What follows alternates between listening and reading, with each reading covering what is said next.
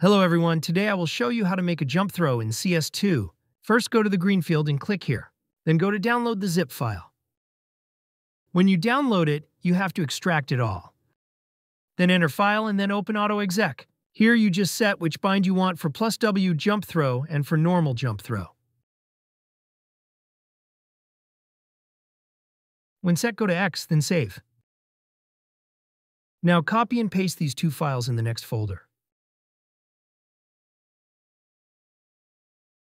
Go to Steam, right-click on CS2, go to Properties and then to Installed Files and browse.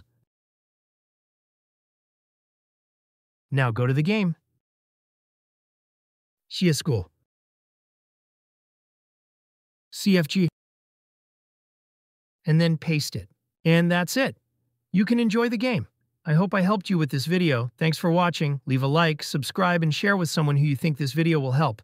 Until the next video, see ya!